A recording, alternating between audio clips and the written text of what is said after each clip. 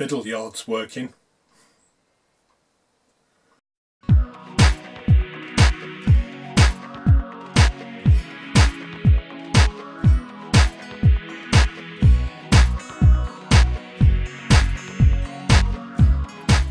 Hi, welcome back to Halton Warren OO9. I'm Mark, and it's like a sauna in the shed today, but that hasn't stopped me.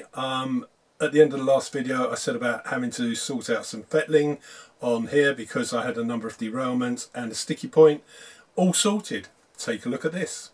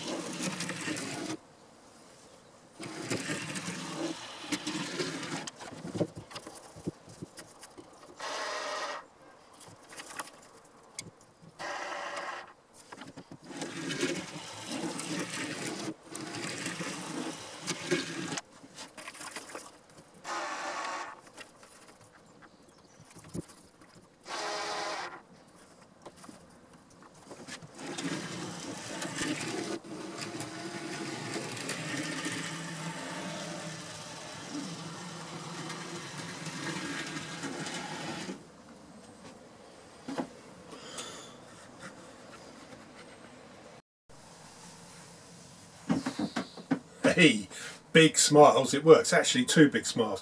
One, this works. Two, I've just filmed all this, just went to check it on the camera and switched the camera on. What am I like? I don't know. Talk about time wasting. Right, so, as you said, this is now all works. I have learnt so much over the last couple of days getting this fixed, and I suppose the easiest thing to tell you is what the issues were and why I've learnt and what lessons I've learnt in the process. So the problems we had was we had derailments. We had derailments on these two lines as they came into the points. We had a problem with derailments on this track as it came into this point. Two different reasons for it. First reason for these 2 points was that there was, and I mentioned this at the end of the last video, the gap between that outside rail on these 2 sets of points and this inner rail on these 2 loops, the gaps between the rails was too big. Now there's 2 issues that they raise, and for those of you that work in Engage or OO9, you will know how tiny the wheels are on locomotives, coaches and wagons. Now I knew that, but what I hadn't realised was there is no tolerance on your track work. It has to be spot on. So the first thing is, if you've got a gap and you've only got little wheels, along comes the wheel, finds the gap and it goes through it rather than go over it. So it throws off your wagon or your coach or your loco to the side. The other thing is, on these joints here I'm using the plastic insulated fish plates, and again for those of you that use OO9 or Engage, you know how flimsy, how soft those are. You've got the 2, I don't know what they're called, shoes if you like, where the rails slide into them, and then you've got that thin membrane in the middle to stop the rails actually touching. Now if you don't put your track fully into those kind of shoe things that hold them in place, you can get some movement, because as I said, the fish plates are quite soft. So you either get side to side or up and down movement, and you get the alignment out. when the alignment's out, you get a little bit of a step, and it only needs to be tiny, but once these tiny wheels of this stock in 009 or Engage hit it, that's it, it's got, your stock's gone. So what I've had to do is lift these up on both the loops that needed fixing. I've taken it round to about 2/3 of the way round. That's given me room to move the track. So I've brought it back, measured off again to where it's got to go, and cut the track to fit. And then I've brought the track in as far as I can to make sure that they are definitely touching those membranes in the centre of the isolating fish plates, and that the alignment's correct, there's no movement and there's no gaps, and I've nailed it back in place. Now what I've also had to do is make sure that I've maintained the 12-inch radius on these loops. I have got a Linton and Barnstable, I think the Manning Wardle engines, and they are long. They have a pony wheel, then they have 3 driving wheels, and then they have another pony wheel, but there's gaps in between, so they are a long loco. They won't cope, as far as I know, with a 9-inch radius. The recommendation is a 12-inch minimum radius, so that's why I've had to keep these to that size. So that's those two. This was slightly different. I've had to replace the whole of the track on this side with a longer piece. The reason being is the shorter piece that I use meant that you've got the straight coming out from the points, and then you've got the curve or loop coming in, and I was starting the loop at the joint with the point, so you've got a little sharp kick. So that again, in comes your coach, hits that, throws it over the top. It wasn't affecting the locos because they're a lot heavier, but it was affecting the coaches. So what I've had to do, as I say, is replace that with a longer piece of track. The track now comes round into a curve, but now it straightens out for the last inch, inch and a half, and then it lines up and aligns properly with the points. So you haven't got that, you've now got that. And the coach therefore starts to straighten up before it reaches the point, and it won't throw. As I say, the reason for this is my appalling track laying. When I laid this track, I wasn't aware that the tolerances, you can't have tolerances, not with wheels that small. I was in a bit of a hurry to get it done. I was trying to film it at the same time, which meant it took a bit longer. And yeah, I rushed it. I didn't pay attention to it. I didn't do the best job with it. And it's cost me time.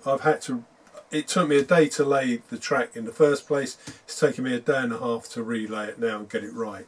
Should have done it right in the first place. Going forward, I will make sure my point work in future is as perfect as I can make it. Point work, track work, done. The other issue was, you probably saw in the last video, every time the engine got to, well not every time, the engine got past that 0.16, just stopped.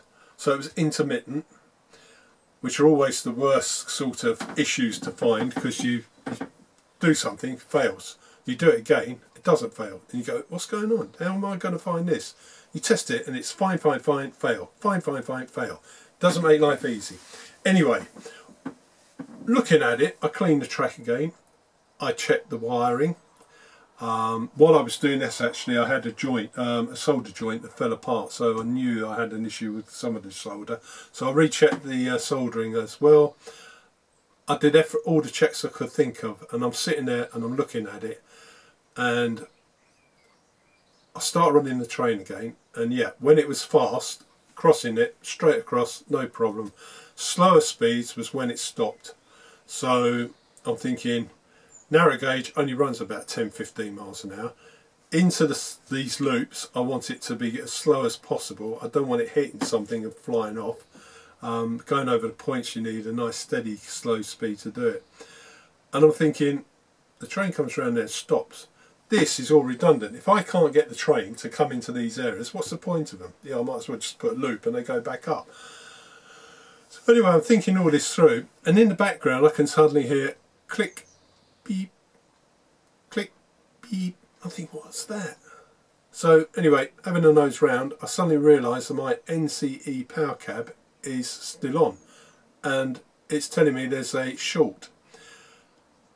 So that's where it is. That was what the problem was. When I'm driving the train round there at speed, it's going over the point onto the next section of rail, and it's kind of bypassing the short because it's going across from one to the other quick enough that it's, it's not picking it up, and it keeps running. Going slowly, of course, it goes round there, picks up the short and stops. The reason for it was that when I went to film the last video, I made the mistake of putting all the dropper wires or the feed wires down into blocks so that I could power up the whole of this track on here with the power cab.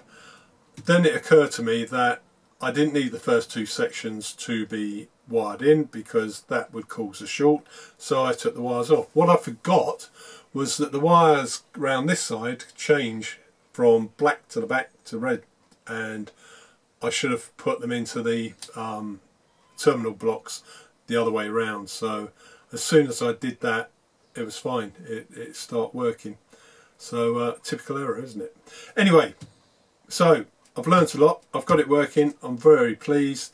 The next stage, as I said on the last video, is now this is working, this will be moved down to the last section and bolted in place. Before I do that, did I mention I'm going to put a block of wood on the back here and then a little screen, so if the engines do come round too quick, or if they do come round and for some reason they fall off the rails, derail, then they won't go over the edge and I'll be rummaging around trying to burrow my way in the corners to find them out. So once that's down, this is bolted downstairs on the framework and I can start on the helix. Now the plan on the last video was to start the helix possibly on Thursday because the wife's out. My mum's phoned up, she wants me help, so I've got to go around there on Thursday. So Friday I might get a day, and then I might just leave it to next week and start the helix on Monday and then see how many days I can get through working on the helix without getting dragged off the garden centres or lunch, or I don't know what she's got planned. Anyway, till next time, enjoy the sunshine, even if it is like a sweat box in here at the moment. It is a lovely day out here. We had the thunderstorms yesterday, so today's a huge improvement. Enjoy your model railways, enjoy your YouTube viewing, whatever you're doing, and I'll see you hopefully in a week or two. Bye for now.